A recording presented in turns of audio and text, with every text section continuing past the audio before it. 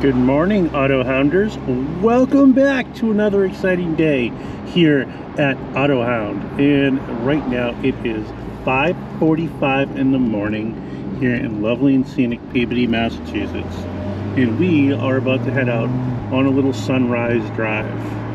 It's not only just a sunrise drive, it is kind of the culmination to the end of the season. Massachusetts, as you know, gets cold. I don't drive my car in the cold weather and snowy weather just because, you know, that's what my daily is for. My 2003 Toyota RAV4 with 190,000 miles.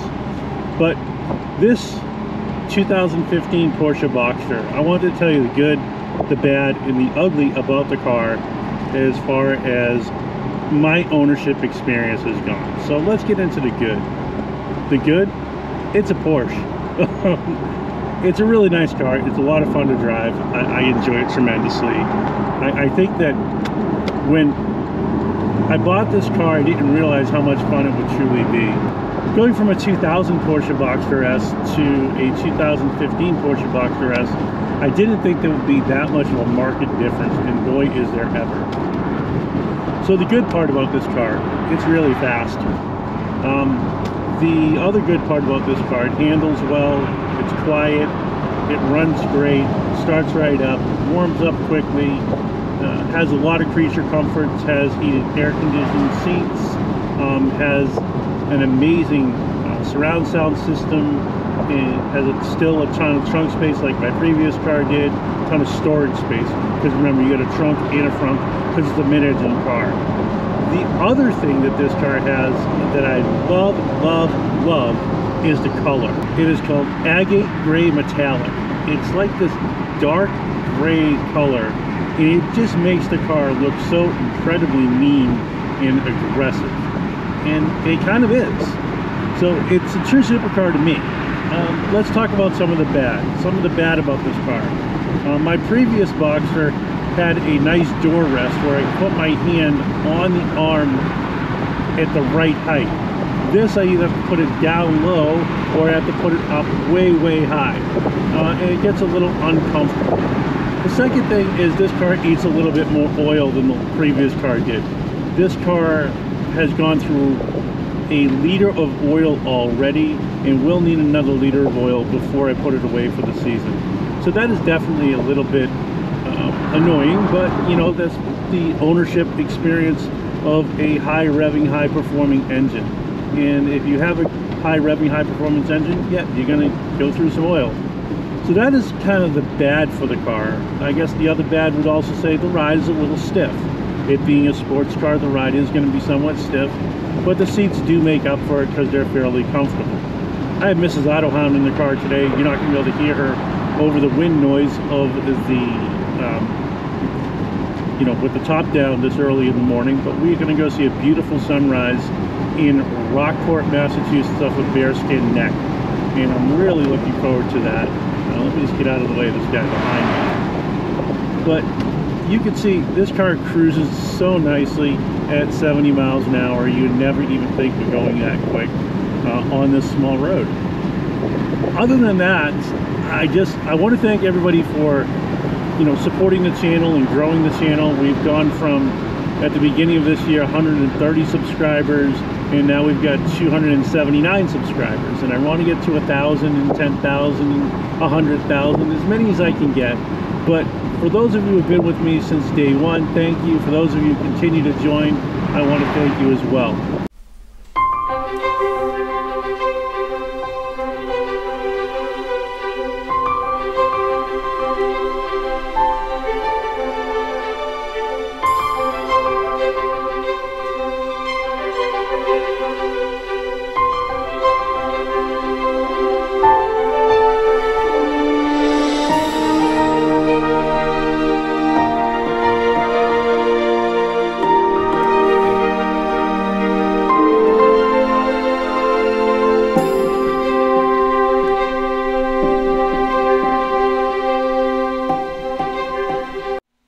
I hope you enjoyed that brief musical interlude.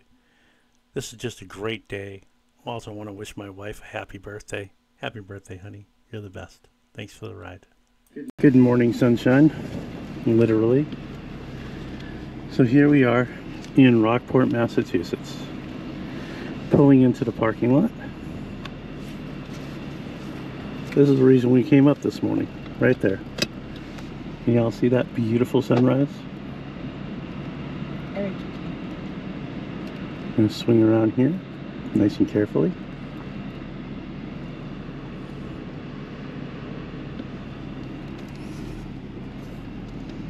So for those of you who don't live in New England, this is Rockport, one of the most scenic ports, one of the most photographed ports in the history of Massachusetts.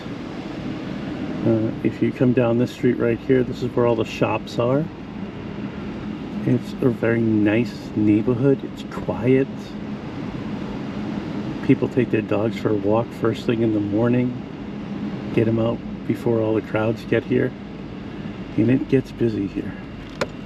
It gets really busy here. And you're gonna take that right there, which is not a big deal. You see all these old streets that you have to turn down and up. No pooping. A little sign that says no pooping.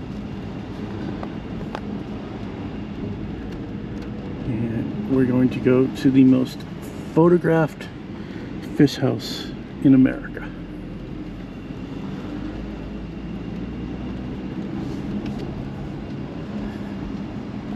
So Mrs. Autohound, you were just saying something that I thought was interesting. I've never seen the sun rise. Oh.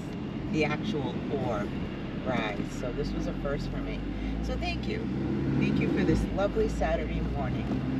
You're welcome. You know, it's kind of funny, folks, if you're watching this, you're watching my bird's eye view of everything.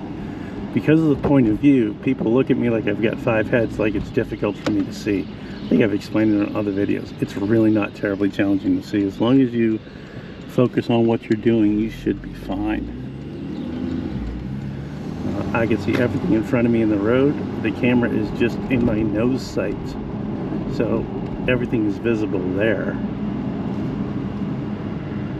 But look at this cute little lighthouse right here in the middle. And coming up here,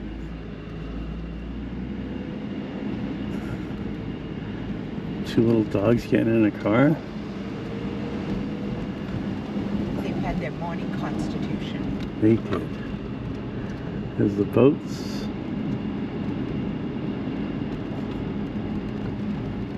And turning on to the most viewed and photographed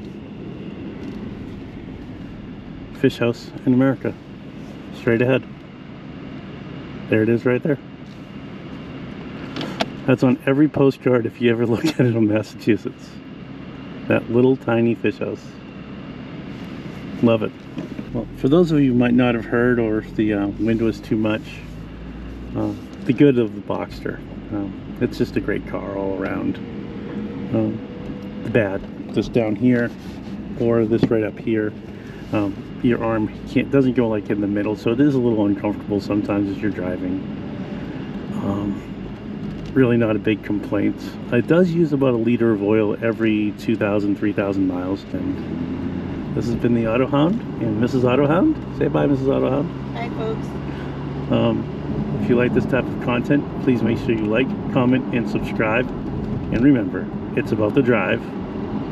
And Jenny, you said, and the sunrise. And the sunrise.